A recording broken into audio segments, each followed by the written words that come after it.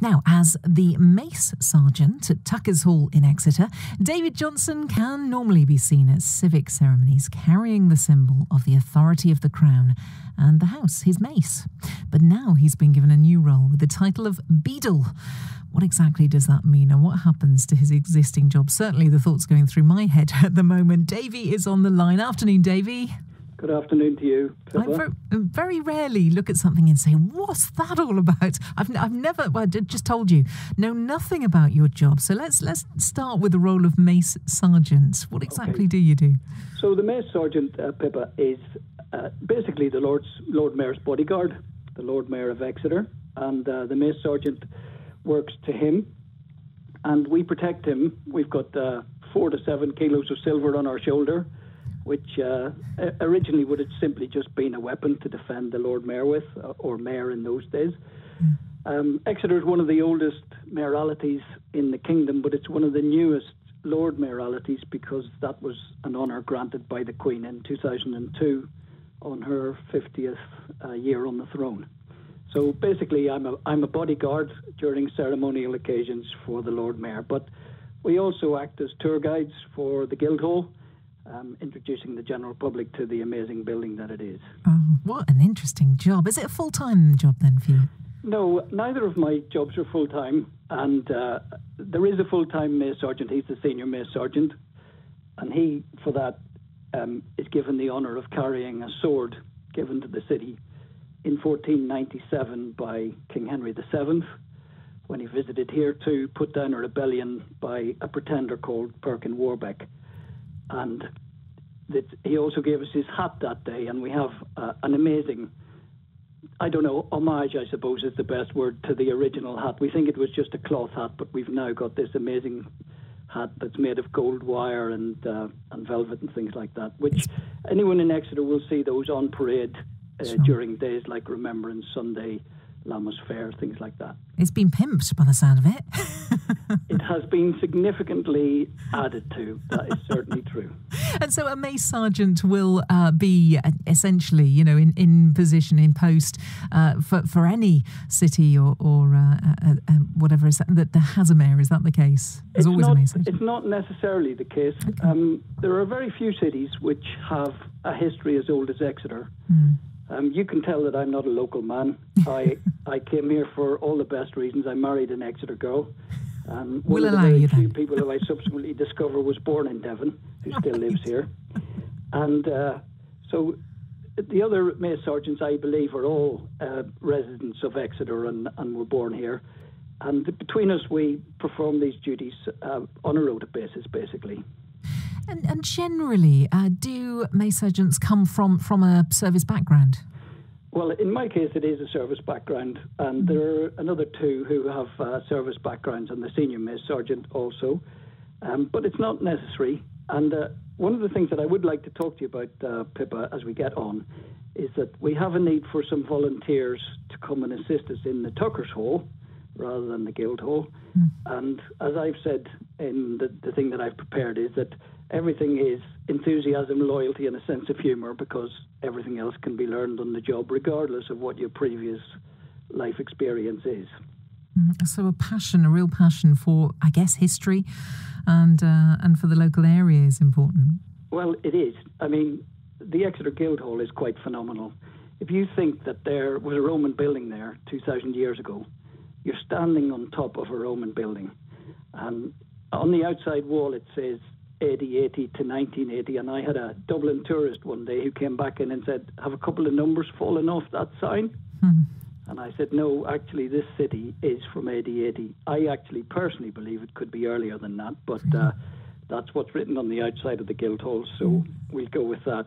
And that building, just to give you some idea of its authenticity, the Exeter Guildhall was built in the same year as Notre Dame in Paris. Goodness, really? Yes. Quite puts it into perspective, doesn't it? Let's have a chat, Davy, about the new post of Beadle. So this is alongside Mace Sergeant. It is, and it's really interesting because after 400 years, 2 of Exeter's great halls have become reunited. 2 weeks ago, we celebrated the 400th anniversary of us being given permission from the King, James I, to incorporate the wool trades of Exeter and to become an independent organisation. Prior to that, we had been in the Guildhall. Sadly, as far as the members of this incorporation were concerned, the weavers, the fullers and the shearmen, they felt that they were paying rather too much tax. And so they appealed to the King, and after a period of time, the King relieved them of that burden. I'm sure they still continued to pay tax to the city, but it wasn't anything like as much as when they were fully under its control. So we celebrated that 400th anniversary, as I say, 2 weeks ago on Monday. And it meant that they then, at that point, in addition to being able to keep a little bit more of the money for themselves, that they could begin to impose quality control on the product. And the product was all the cloth that Exeter made. And this cloth should never be underestimated. 7 out of every 10 men who worked in this city worked in the cloth trade. And that cloth made this the 3rd richest city in the kingdom. So it was a really important thing. And in addition to the folks who lived and worked in Exeter, every single person in Devon had 3 sheep in terms of numbers. And we had the largest county flock of any English county. So this was, can you imagine, it'd be a bit like living in Cupertino and working for Apple in its day. Yeah. And so the role of beadle, how does this fit into it all, David? Okay, so the beadle is an individual who's appointed by the incorporation, and that person is responsible for the daily running of the hall, which is on 4th Street in Exeter. And we also run the guided visits for the public, which are free. We also do interpretation of the building for our visitors. In addition, we also take part in the Lord Mayor's processions for Remembrance Day and Lammas Fair and things of that nature.